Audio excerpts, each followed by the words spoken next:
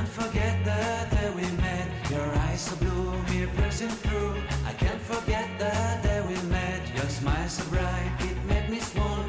Our love is like a summer's day, hot and endless in a magic way. Whenever I see you, all I can think is my summer love. We're waiting for you, my love. Good morning, everyone.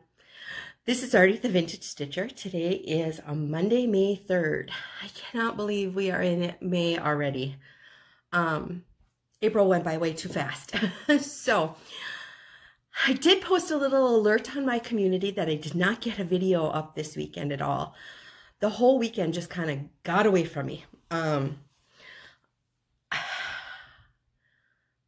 I was on a dead run to get this house spring cleaned. Even though like 2 months ago I said I'm spring cleaning my house this way, and in April, May, and June I don't have to do it. But I wanted to get my carpets cleaned this weekend. They were so bad. We had spilled coffee on them. I have littles running around the house, and there's things just spilled all over them, and I couldn't handle it anymore. So Friday was just a normal day. I videoed, or I recorded a video and I showed you my updates and that sort of thing. And then Friday night I did some stitching and watched a good movie, which everybody's been asking me.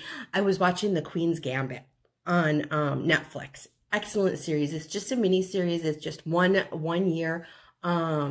Excellent series. So if you have a chance to watch that, it's very, very good. So that is the show that I was like totally addicted to and wanted to sit down and finish watching on Friday night. So I did that. And then Saturday, with the weather being nice, my son works a lot more, and my daughter-in-law has to work 1 day a weekend. She has to work every Saturday. So I had the babies for a little bit, and then I was just itching to get those carpets cleaned. So while I had the babies, I was like clearing out the living room and moving furniture, and of course, 99% of it ends up in my sewing room because that's the only really spare room. So cleaned the carpets, and then we went out to dinner. We went up to my stepson's bar up in the next town and visited with them. And then the next day, yesterday I got up and there were still some spots on the carpet. So I re-shampooed some of those hard to remove spots, got those out. Got the house somewhat back in order, but my room right now, my sewing room, is just full. I can barely even walk in it because there's so much of the living room furniture still in it because I'm waiting for that floor to dry. So the weekend just absolutely got away from me. It was beautiful here. I finished washing windows and stuff. So I did very little personal stitching. So I have a few things to show you, a few things to go over, but it's going to be a relatively quick video today. So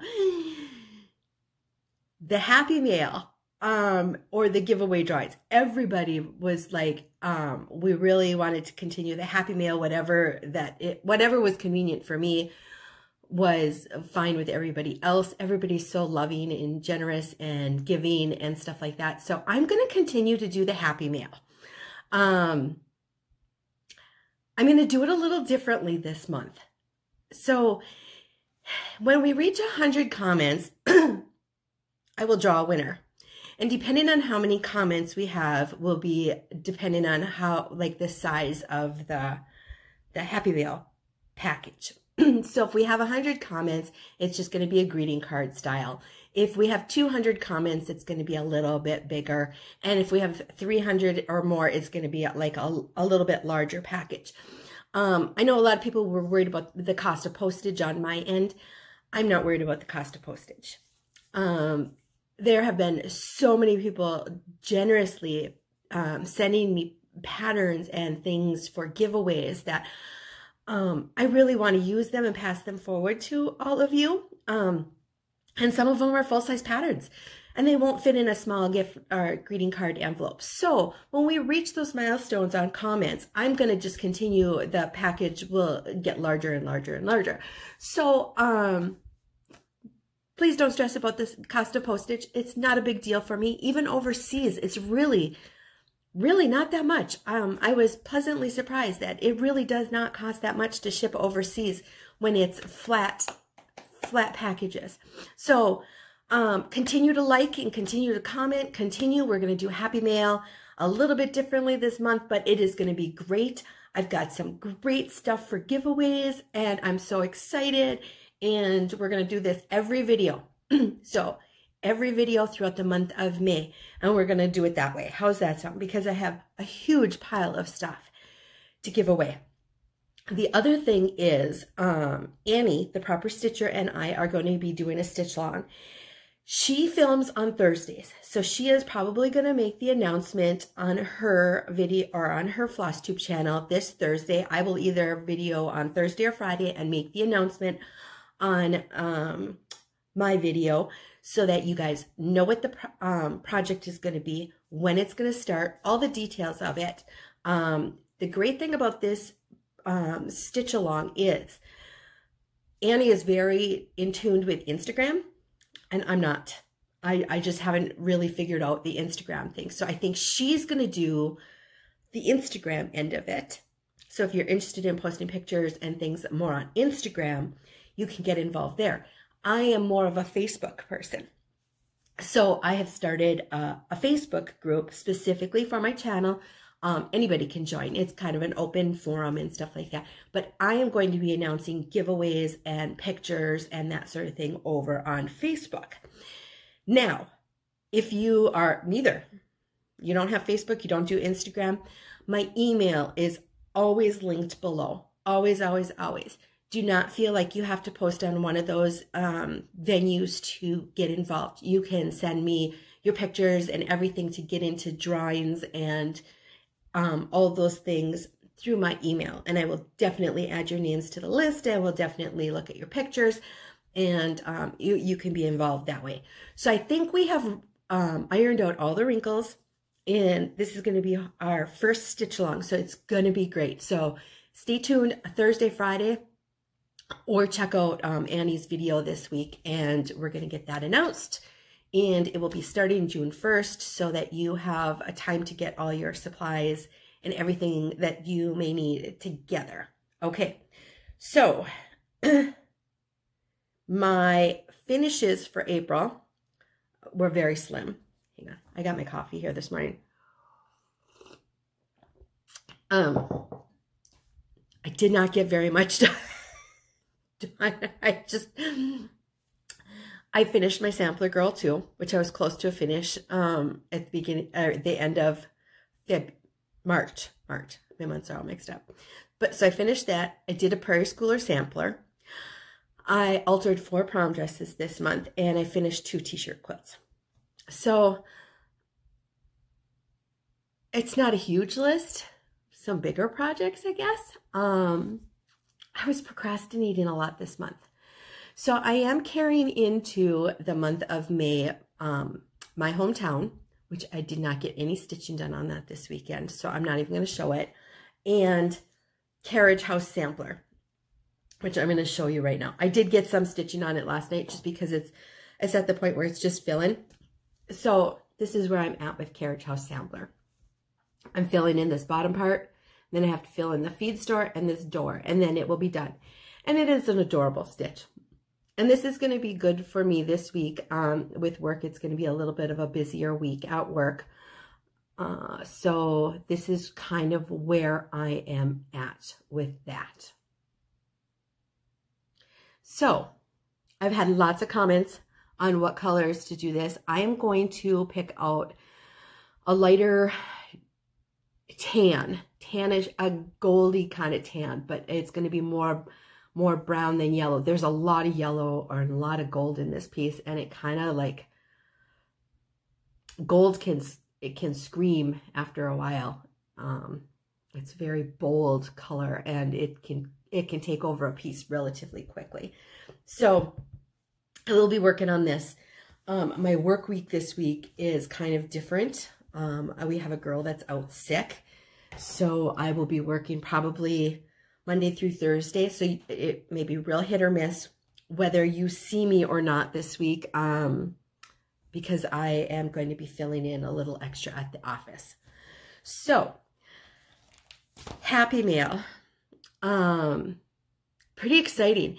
Christy sent another huge box of Happy Mail, charts and fabric and all sorts of little kits in there and stuff like that. And I kind of glanced through it, but I really did not have time to go through it. It's sitting in my sewing room waiting for me to go through it. And there's going to be lots of giveaway stuff in there. And I'm very, very excited about that. Thank you, Christy, for that second box of stuff. I so appreciate it all.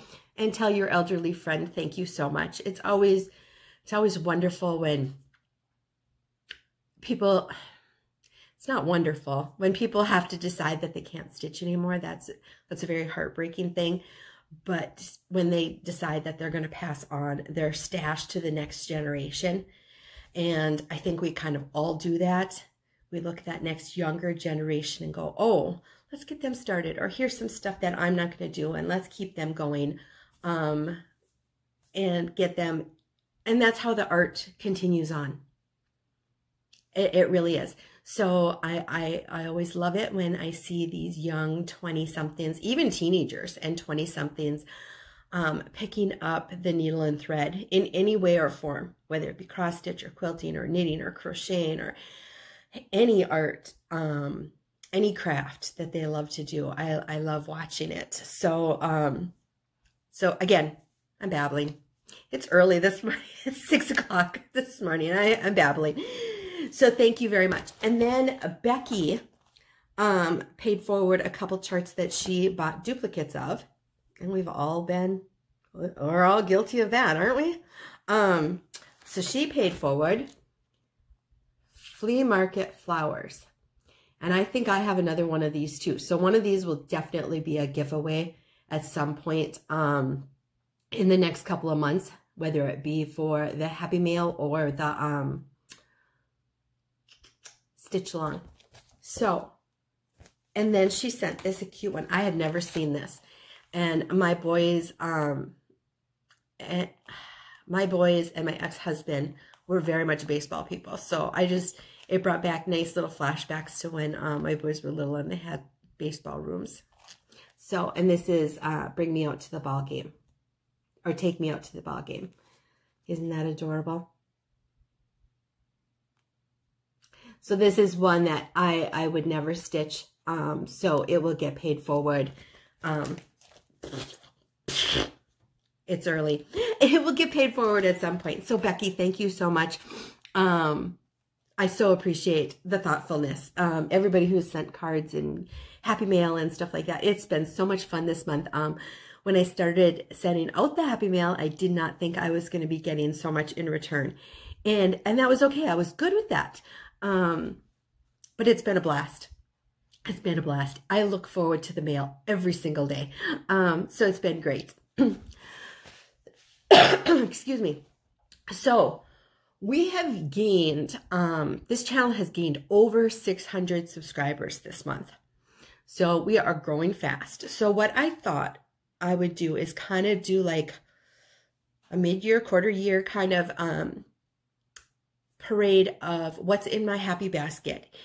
And for many of you who have been with me for a long, long time or since the beginning know I am a monogamous stitcher. So I only have 2 projects going at a time.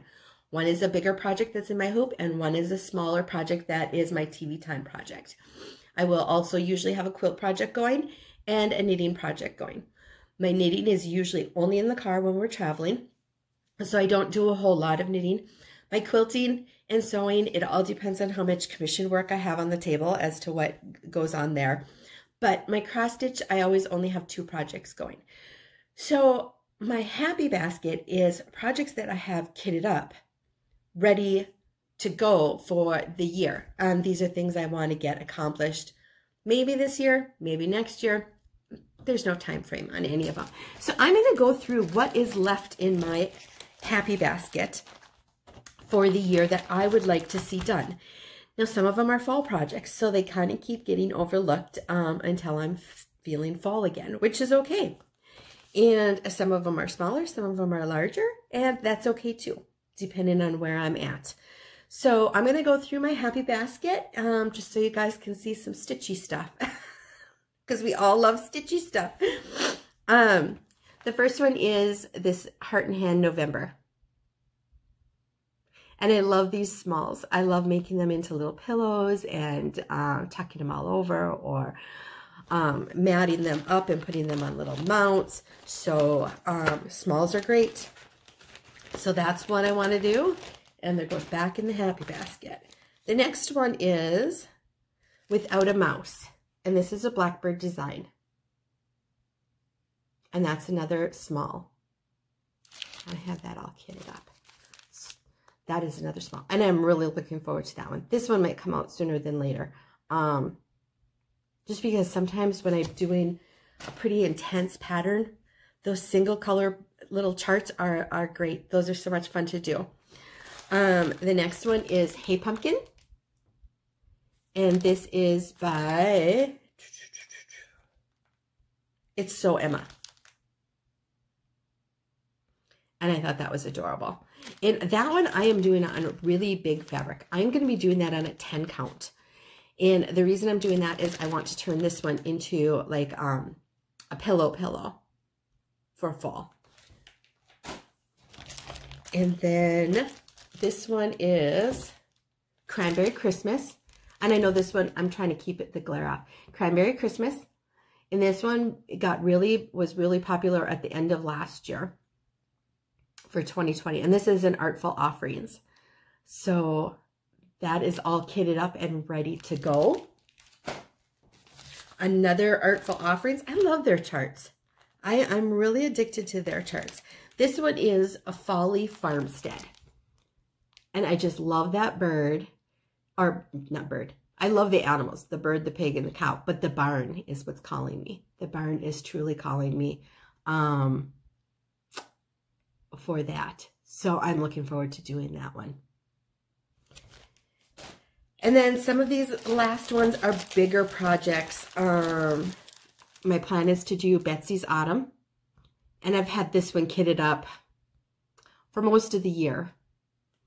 Again, this might be one of my bigger projects that I kind of put off until fall and then work on it. I like to stitch in season.